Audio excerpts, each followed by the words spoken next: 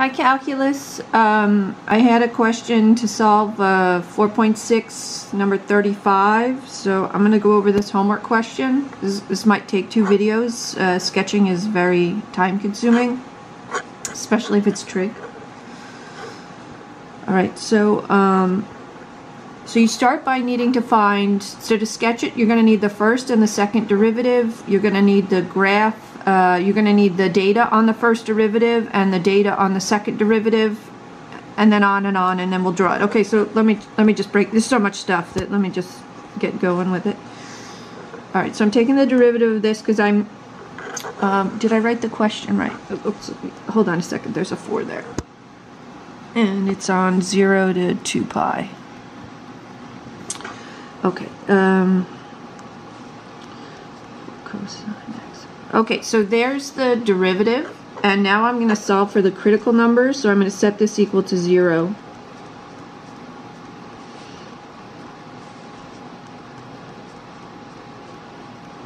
I'm moving the 2 to the other side. I'm dividing by -4.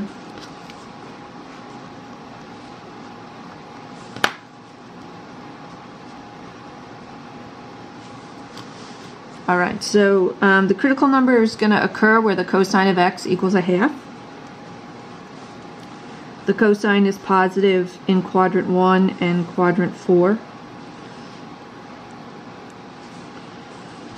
Okay, this is the adjacent over the hypotenuse,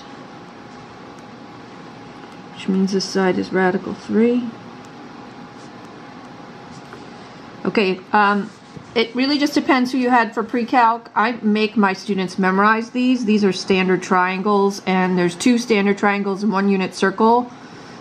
And I make them memorize that, and then they're fine for all of calculus, calc 2, calc 3. I mean, otherwise it's just you're always going back to try to figure out what's going on. So it's just really easy. It's just to memorize the 30, 60, 90 triangle, the 45, 45, 90, and the unit circle.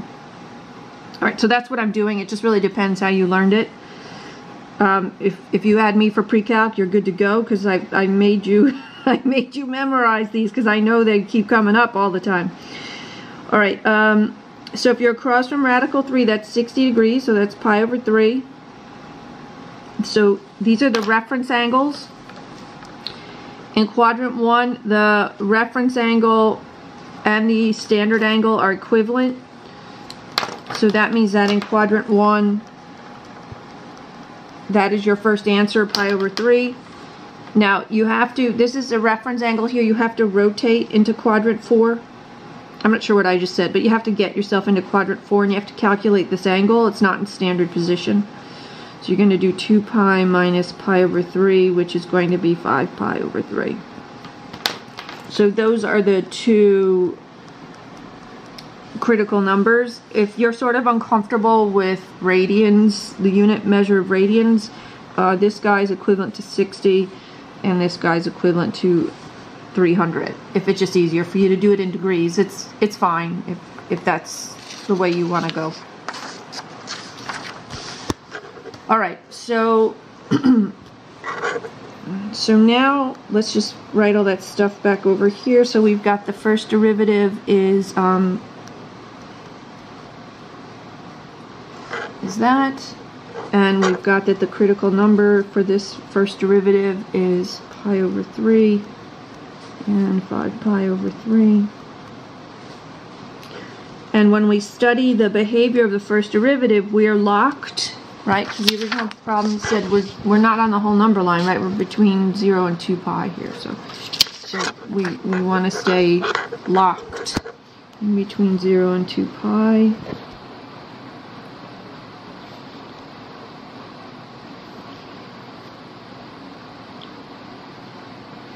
Alright, so like I said, I might have to do a couple of videos for this. These are very time consuming.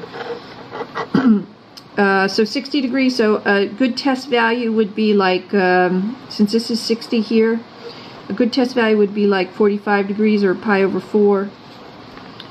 A good test value in between here would be like pi over 2 or pi Right, that's 90 degrees if you prefer. that unit. And over here, you're really in close, so I would go with like, you could do, let's see, you could do a 30 or 45 reference angle. So if you're a 30 reference angle, you're at 330. So that's 2 pi minus pi over 6 is 11 pi over 6 if you're in radians. Okay, so those are some suggestions for test values, just because we can calculate those. Now you have to figure out whether the derivative is positive or negative for these values. So that's what I'm going to do now. So I'm going to actually do the work on this because I think a lot of people, the trig's a little more difficult for them. So I'm plugging in my test value that I chose, which was pi over 4. You could have chosen pi over 3, sorry, pi over 2, pi over 6 for this. I just happened to choose this one. Cosine of pi over 4 is radical 2 over 2. This reduces. Okay, so we can see that this value is going to end up being negative. Alright, now I'm going to plug in pi over 2 I picked, okay.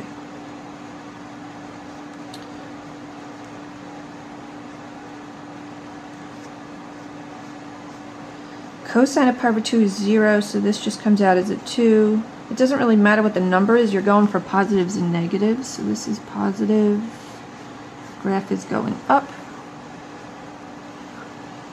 Alright, I picked 11 pi over 6.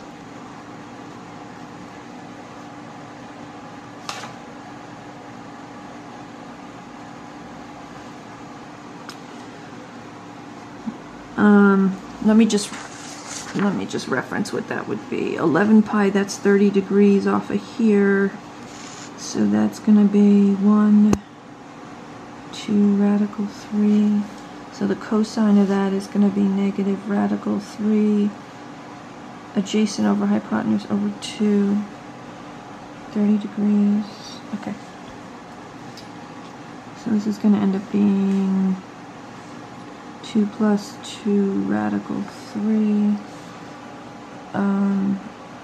Cosine's positive. I'm sorry, this is positive here. So this is negative here.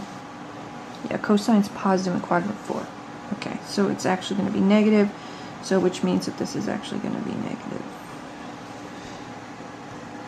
Okay, this guy comes down. All right, so so this is the behavior of where the graph goes down, where the graph goes up, where the graph goes down, which is going to be useful when we when we sketch this. So the other thing, try to remember when you're sketching is when you're working on the first derivative, you're also looking for extrema, so minimums and maximums. So now I'm going to do the first derivative test,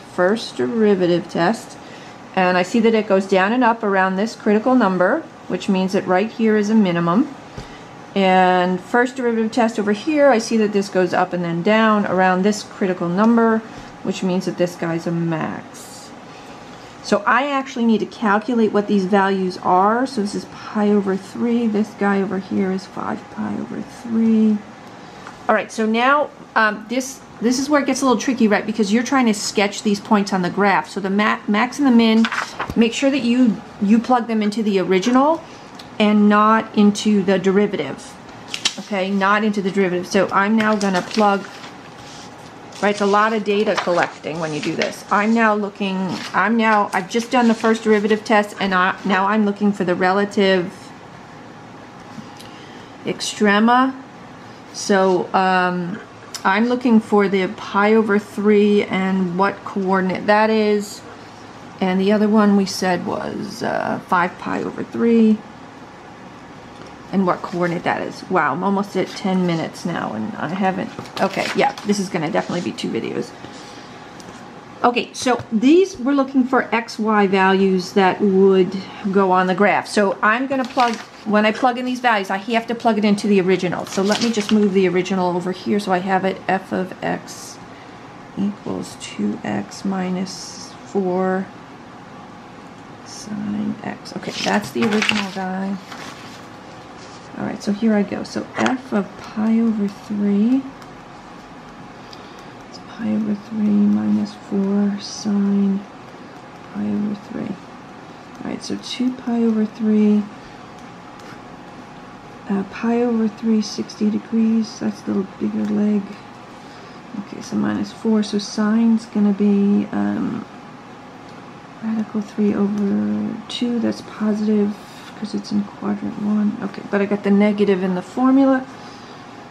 Alright, so this is going to be 2 pi over 3 minus 2 radical 3. Alright, let's get out our calculator now because you're going to need to graph that. You're going to need to know that position in space. So, I think I was trying to... Let's see here. I don't know how to clear this. Okay. Clear? Maybe? Okay, who knows? Okay, so...